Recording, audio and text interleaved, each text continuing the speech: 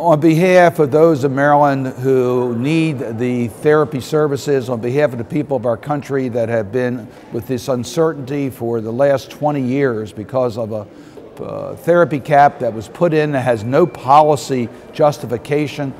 For 20 years we've been trying to get rid of it. We've made progress, we've been able to get extenders, but now we have a chance to get rid of it for a permanent solution so those who need these therapy services are not going to see that jeopardized in the future. But we need your help. We haven't crossed the finish line. We're close, but please keep up the pressure. We think we can win this year and once and for all have a permanent fix to this policy that makes no sense at all.